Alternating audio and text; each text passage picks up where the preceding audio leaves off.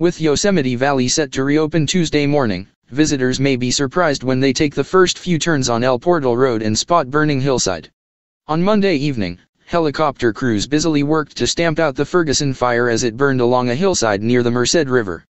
They repeatedly maneuvered their buckets down into the river, avoiding nearby boulders and trees. Highway 140, which becomes El Portal Road once inside Yosemite National Park, will be one of the only routes Tuesday into Yosemite Valley. But it's also near one of the last challenges that firefighters face in ending the Ferguson fire. That's the last active part of the fire for the Ferguson fire, said Tom Efford, an incident information officer. It remains within the containment lines, so we're just actively working on mopping it up and making sure it doesn't spot over the containment lines and create any more problems for us. As of Monday evening, the Ferguson fire had grown to 96,607 acres and was at 86% containment. The fire started July 13 at 9:36 p.m. in the South Fork Merced River drainage in the Sierra National Forest. Firefighters have been challenged by the region's steep, rocky terrain and the substantial number of dead trees, killed by drought and a bark beetle infestation. The dead trees quickly fall, placing firefighters near them in significant danger.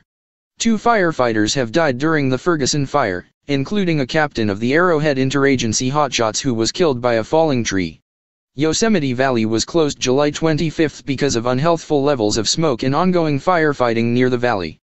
Wawona Road, which is Highway 41, outside park limits, will remain closed past Tuesday for that reason.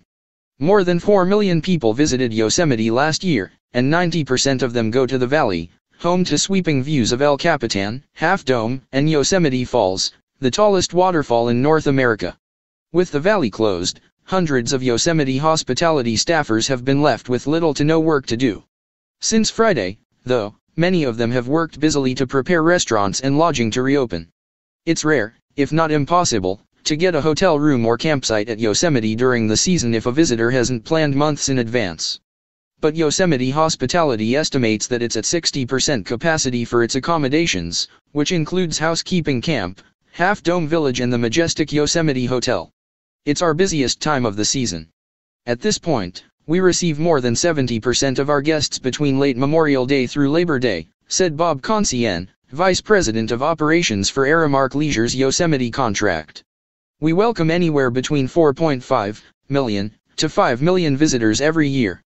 A lion's share of those folks come in, whether they're international travelers or folks on vacation, during the summertime.